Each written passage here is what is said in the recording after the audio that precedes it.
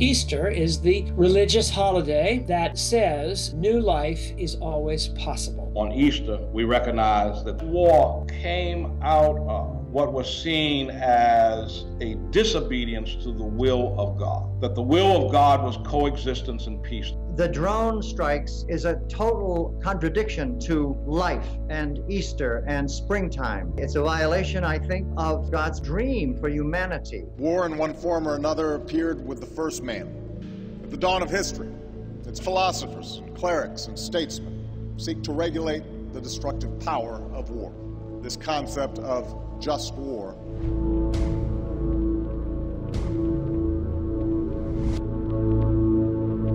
That our administration is using the just war theory to justify an immoral conduct, the use of drones in this case. Now, when I read the leaked white paper from the administration on the authorization to use lethal force in terms of drones, I was very disturbed. The Obama administration laid out these principles of just war theory in order to legitimize its use of armed drones to kill people. 4 words that the Obama administration have used to kind of bless or christen an act of war are necessity, distinction, proportionality, and humanity.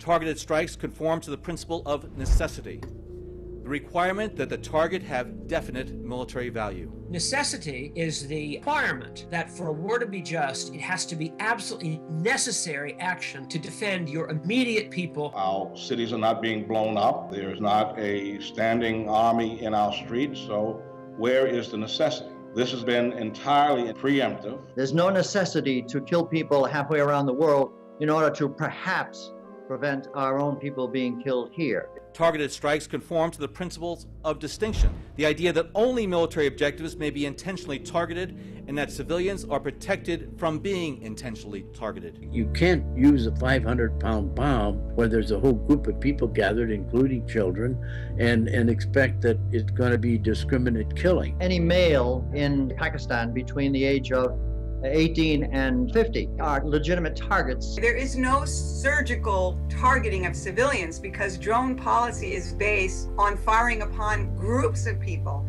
and not individuals. Targeted strikes conform to the principle of proportionality. By targeting an individual terrorist or small number of terrorists with ordnance that can be adapted to avoid harming others in the immediate vicinity. If someone is throwing stones at you, you don't use a 75mm howitzer on that person. We are Goliath, and David is about the size of a mouse. It's about that evenly matched. When you have 178 children victims of drone strikes, that is hardly proportionality. Targeted strikes conform to the principle of humanity, which requires us to use weapons that will not inflict unnecessary suffering. Humanity is a very, very large and beautiful notion of the oneness of the human race. When we do this assassination by remote control, we are completely objectifying the person on the other end. There is absolutely no room for humanity at all. People are no more than a caricature on a video screen.